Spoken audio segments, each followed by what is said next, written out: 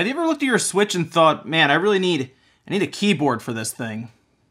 Yeah, me neither. But that doesn't mean people aren't going to be making keyboards for the Switch for whatever reason, especially branded ones. I have two here, actually, and I haven't really done much with them yet. I figured we would check them out here together on camera. Now, I'm going to tell you the prices of them, and then we'll go through it and we'll see if they are worth buying, considering pretty much any USB keyboard, I believe, works with the Switch when you have it in dock mode. Otherwise, you need a little adapter to go USB-C to USB Type-A input. So we have two different ones. We have one from Cyber Gadget that is, I'm not even kidding, $35. And then we have one here, new type, Armor 3 for the Switch, and this one is $25. So two different prices here, $10 more for this guy. And I looked over the boxes.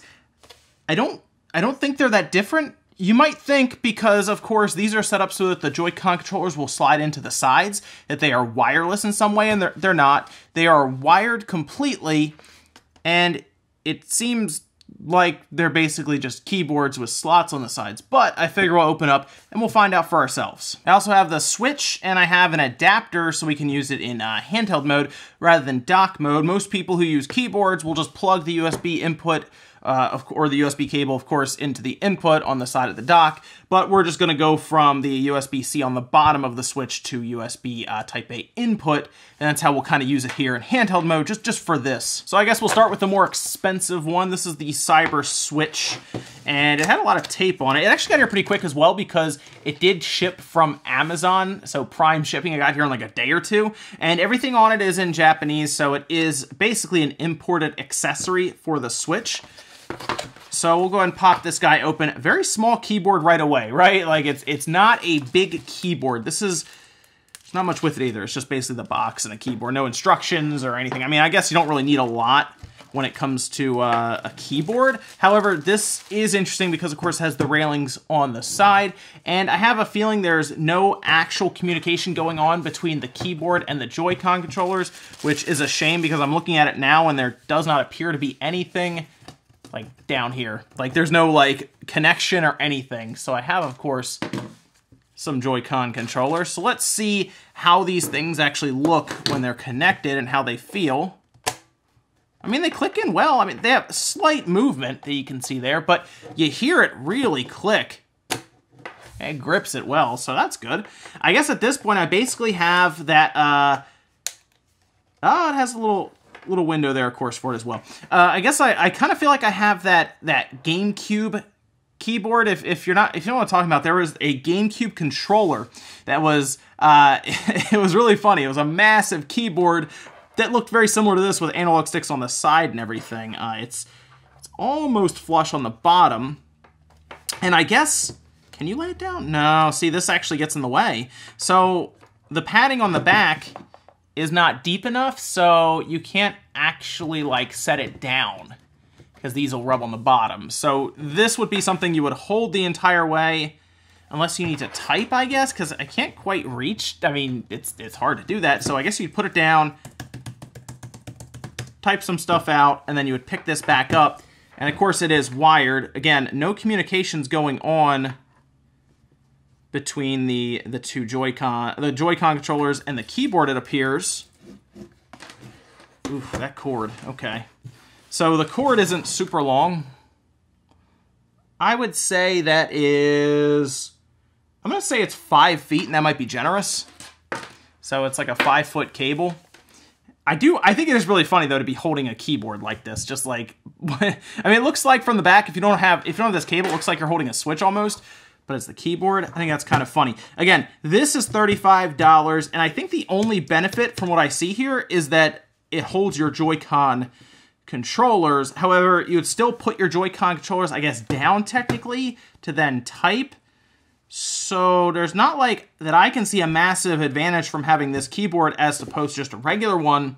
These, I think, are just accessories that they're taking advantage of the Switch branding and, of course, the little spot for your Joy-Con controllers. But this, of course, is the more expensive one, and it's not wireless. So let's see what the new type looks like, right? A keyboard that is $10 cheaper. Also has the same ability to hold your Joy-Con controllers on there and plugs in through USB. Also says it works with PlayStation 4, PC, and Mac, and the reason for that is, yes, because it's basically just a USB keyboard. Wow, okay. This one comes with instructions, which is a little thing, but it actually puts it technically ahead of that one.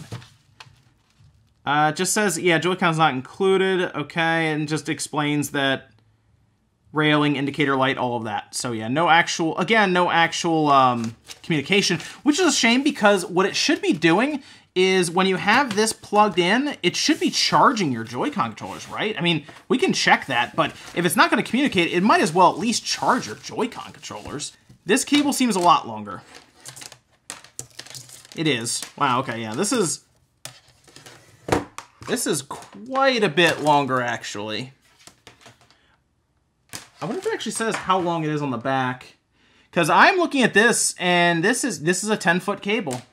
This is legitimately twice as long as this cable. This one's 35, this one's 25. So far, the $25 one is better. But again, you can just use any keyboard. However, I do like the idea of a keyboard that the Joy-Con controllers can slide into. I think that's an interesting idea. Anyway, let's go ahead and pop these guys on here, see if we get a nice similar click. They look similar, but they're not exact, obviously. This one also has a nice little home button there, which is cool. I'm looking over like kind of I guess the layouts that they have set up here. Let me pull these over here. Just kind of the layouts, and we have a home button. This one doesn't necessarily have a big home indicator there. They feel pretty much the same. Buttons are all in the same place. I think they're basically the same keyboard, to be honest. Yeah, it clicks in very similar as well. Yep. So these are, yeah, they're basically the same keyboard. So unfortunately, like I said, no major differences between them. Again, 25, 35. Obviously, the $25 one so far is the one to get. Let's hook them up to the Switch. All right, let's see what we get out of this. So if for whatever reason you want to hook up a USB Type A or something to your Switch when it's in handheld mode, you just need an adapter, USB-C to Type A. And you can find these, I think even like Walmarts and Best Buys and stuff will carry them, but you can also get them on Amazon fairly cheap. Like Best Buy and stuff, they overcharge for them, I think. I think they charge way too much. You can usually find one of these for like 10, 15 bucks on Amazon, whereas they might charge you like $30 for one of these things in a Walmart or a Best Buy or a Target or something. So just a heads up there. But let's plug in our cable and our keyboard here. And I guess let's see how all this works out. So once you make your way into like the eShop, for example, as I have it pulled up here, the keyboard will start to work and everything. You can navigate around with it. And let's just see. I mean, it seems like everything here works fine. As you'd expect, it's a standard USB keyboard. So if we go in here and we type up, what, we have Doom, I guess. We'll search for Doom. And then we can go to, I wonder if Enter will just, yeah, Enter just is basically plus. And yeah, so we'll bring up Doom, and you can just kind of leaf through with that pretty easily.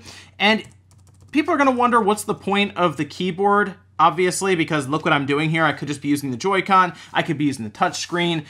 The idea of the keyboard specifically, and the reason it's sold in Japan, is because there are MMOs right now on the Switch that are in Japan, but not in like the US, for example. Like games like Phantasy Star, I believe there's a Dragon Quest game, and a lot of the time, of course, you might want to type something out without having to use your controller. You might just want to sit down and use a keyboard, and I assume these are pretty much in place so that you don't have to like grab a keyboard while you're using your Joy-Con controllers. You can just kind of be playing, and then when you need to set it down, you just type it out and pick it right back up.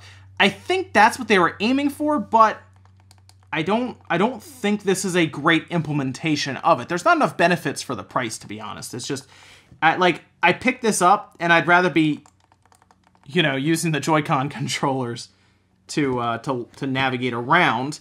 As for, so when you go into the menu, as you can see, I lose control of the keyboard. It doesn't actually work anymore. I think if I go into settings, it might come back. It does not. Let me actually go down, because I don't think it doesn't detect anything with the keyboard, unless it's like in an application like the eShop, for example. Basically, any field where it goes and defaults to you having to type in a name or something, that's where the keyboard will start working. And it's just, this doesn't seem like, it seems like such a weird thing to do. I would basically say that for now anyway, it's a waste of money to buy these. This is just like flat out waste of money. 35 and 25, well, 35 and 25. The $35 one's definitely a waste of money. I don't know why you would buy that. Unless we get an MMO here that would make sense for one of these, but then you can just use any keyboard you want that plugs in through USB. I mean, you can see the stuff I'm going through here to get it to work through handheld mode. Most likely, handheld mode, you're not going to set the whole switch down to use a keyboard. It'll just be used in dock mode, and at that point, you've probably already settled in, and it's not wireless. So, here's how they could make this better. A wireless keyboard that uses the Joycon controllers with communication so that everything runs together, right? And it maybe has like a, I don't know, a touchpad or something on it as well. And that way it syncs up. You don't have to worry about it actually plugging into the system, and that way you can play your MMOs on the couch this way. That makes the most sense, I think. Or a very small little keypad like the Xbox 360 had. I used that a lot back in the day when we type out messages on the Xbox 360 and Halo all the time. Those are probably your best bets. These keyboards, which are basically the same, by the way, pretty much almost exactly the same, yes, are not needed. So they're on Amazon. I wouldn't recommend picking them up. Doesn't seem to make sense, but people were curious about them. They asked me about them, and I finally got around to picking a few up just to check them out. And, well, that's what we have here, is seemingly wasted money with keyboards. But let me know what you guys think about the keyboards down below. There's really no point in taking these apart because they're just plastic shells with like keypad membrane and everything, and they're exactly the same, it seems. So if there was some sort of Joy-Con communication going on, I would be actually pretty interested in opening these up, but there's really no need to do so. It's just a little mold on the side with a plastic rail. It's not even using metal. So there's another thing there. It probably will wear over time. But yes, let me know what you guys think about the keyboards for the Nintendo Switch down below. I'm curious. Thanks guys for watching. Make sure you like the video if you liked it, dislike it if not, and I'll see you in the next video.